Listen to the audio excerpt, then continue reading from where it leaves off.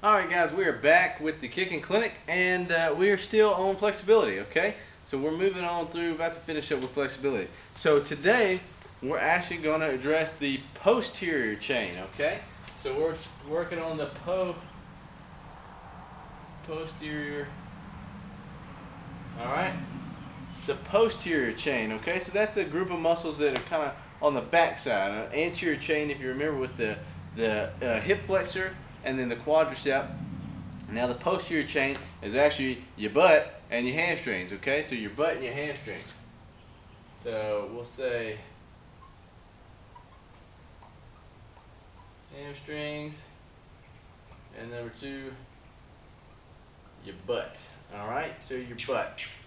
So your hamstrings, they actually attach pretty high. They attach on the kind of back side, the posterior side of your pelvis, and run down all the way below your knee, okay? So they do two things. They, number one, help you bend your knee, all right? So if you're sitting there working out, doing hamstring curls, sitting there bending your knee, okay, that's one function of the hamstrings.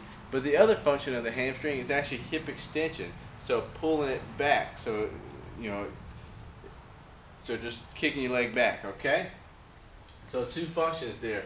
And then your butt, of course, your butt obviously helps you kick your hip back, okay? The butt works on hip extension, okay? And the butt also is a really big stabilizer. So as far as the plant leg side, the butt is really going to help us stabilize, okay? But as far as the kicking leg side, we need to make sure that we have a flexible hamstring and a flexible butt, because that's going to allow us to have a good high follow through. If our hamstrings are tight, then there's no way that we're going to be able to, there's no way that our hip flexor and our quads are going to be able to drive that loud truck just drove by. There's no way that if our hamstrings are tight, there's no way that we'll have a good follow through. There's no way our muscles can drive that follow through up high, okay? So, like I said, let's start off with a picture, okay? Because just, I think that helps. I don't know if it does or not. Okay, so this is actually the back side, okay? So there's no face there.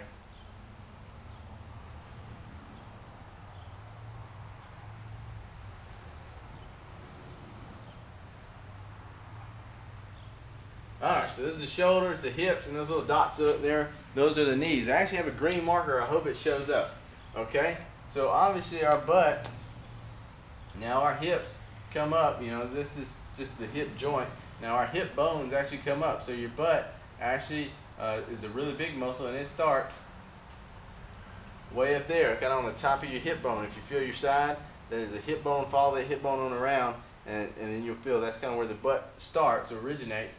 And then it actually comes down and attaches kind of at the top part of the back of your thigh bone, okay? Just like that, okay? And then your hamstring actually attaches right above the joint, okay? Kind of low on that posterior pelvis.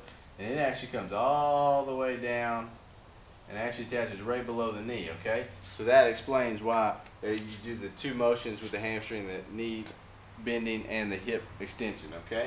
So those are the two muscles we're talking about, a big butt muscle and a big hamstring muscle, okay? So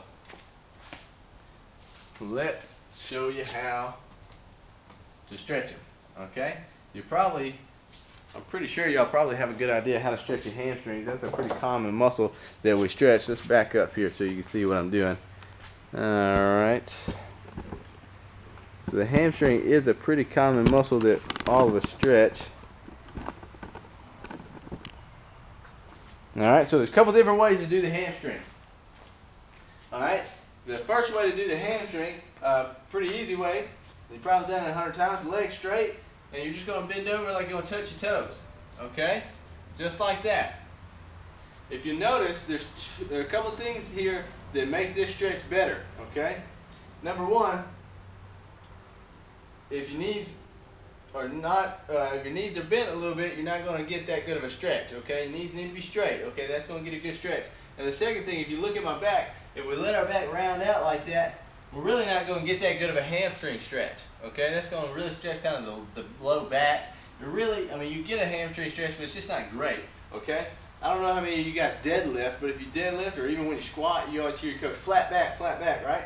So when we do the stretch, when I have a flat back, keep my back nice and flat, and then I'm going to bend over. If you notice, I don't go as far But I tell you what, I'm getting a lot better stretch. Okay, I feel that all the way from kind of mid-butt all the way down here to right behind my knees. Okay, so that's a good stretch. Hold it just like that. Okay, you do it just like that, or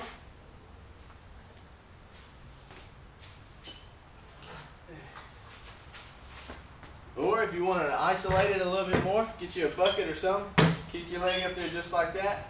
Same thing though, okay? Keep your back straight. Keep your back straight. It's going to really stretch that hamstring. You do it like that, okay? That's number 2 for the hamstring. Or number 3, we can kind of like our splits for the groin. We'll split it, and then we'll just go down, okay? That actually gets more of the kind of the medial or a little bit more of the inside of the hamstring, okay? So if you look at the back of my leg, if you do the splits here and come in, you'll feel that a little bit more on the inside. You'll get a little bit of groin in there, but you also feel a little bit more on the inside of the hamstring. Okay, so just like that, go to each side. Okay?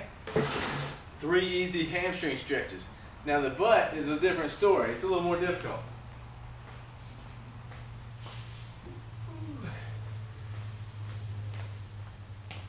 Alright. One way, 3 ways to do the butt. One way to do it, get you a bench or a table, okay? And we're going to throw our leg up there just like that. Okay, you notice how I'm doing. Same thing here, back straight. And what I'm doing is I'm pushing my shoulders down over my knee, okay? So look at it from the side. Right here, just like that, up nice and tall. We're going to lean forward. You'll feel it right there in that butt, okay? Actually, one of my favorite stretches, okay? So that's way number 1.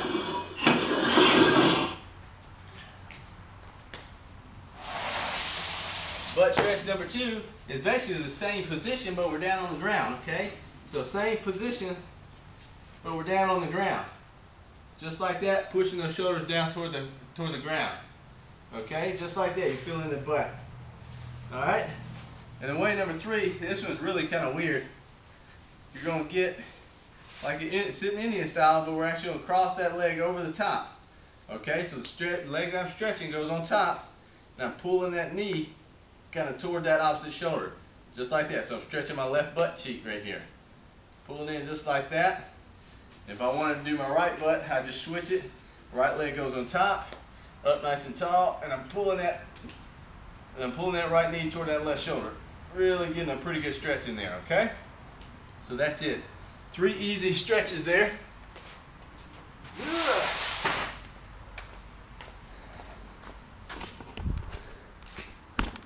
All right.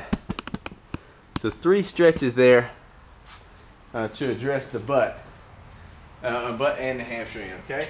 Again, not one of them is better than the other. I just like to give you guys some options, okay? At least a couple of different options. Because sometimes, you know, your hamstring may be sore, but it may be more the inside of your hamstring or maybe whatever, okay? So that's a good stretch to do, okay? So again, we're going to do 3 to 5 sets. And we're going to hold it 15 to 30 seconds, okay? 3 to 5 sets, perform 3 to 5 sets. You're going to hold it 15 to 30 seconds, okay? So today, just to review, all about the posterior chain, the hamstrings, and the butt. That makes those the 2 muscle groups that make up the butt, make up the posterior chain, hamstrings and the butt. Okay, these are really important, okay? Especially the hamstrings are really important. If we have nice flexible hamstrings, we'll have a good follow through, okay? The butt, same thing. Got to have a nice flexible butt muscle in order to have a good follow through. Remember, we've got to do this on both sides because the butt especially is a very big stabilizer. So for our plant leg, that butt muscle is really active while we're stabilizing, while we're planting. So it's going to get really, really tight. So make sure you do these stretches on both sides. Hold 3 to 5 sets, hold them for 15 to 30 seconds. All right, so that's pretty much it. Rock and roll, keep stretching, and I'll see you again soon. Bye.